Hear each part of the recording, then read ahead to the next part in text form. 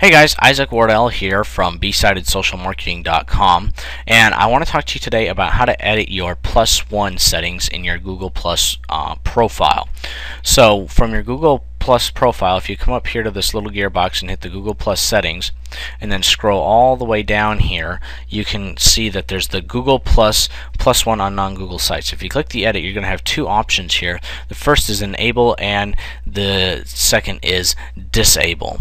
So what you've basically got is it can personalize these +1s to you. So say you're searching online and you're looking for a specific item, let's say you're shopping for I don't know, a Kindle or something, and you'll be able to see underneath the search results that your friend and maybe your brother or something have given that a +1, kind of like the Facebook like, if you will. Now it doesn't share your personal information, at least that's what they claim up here. It just helps to personalize content and ads specifically to things you're looking for. So if you're continually looking at electronics, then it's probably going to customize electronics types ads to you and look for things related to that when you're searching on Google. The other option you've got is to disable it, and you won't see any recommendations from people you know. You'll just see so many people have given it a +1.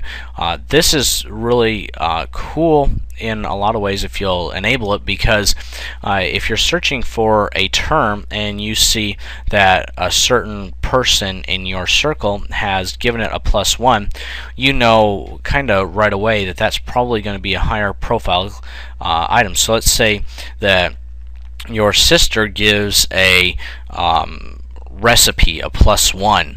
Well, chances are you're from the same family, you're going to like that recipe as well, unless you and your sister are complete opposites, and then you would know that you actually probably don't like that recipe. So it actually can work the other way. Anyway, but that's just where you can go into enable or disable. If you go to a Google search, for instance, and I'll just show you quickly what that might look like up here.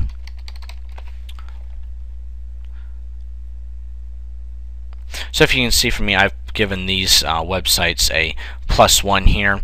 Haven't given this one a +1, but if I had you can see underneath here it says that I've +1'd it. Now if somebody else had given this a +1, it would say, from within my circles, it would say them and me have given it a +1, that type of a thing. Anyway, hope I was helpful in this video. If you like this video, please subscribe to our YouTube channel at youtube.com/bsidedsm.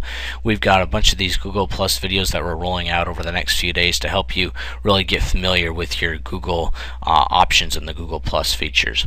I look forward to seeing you in the next video.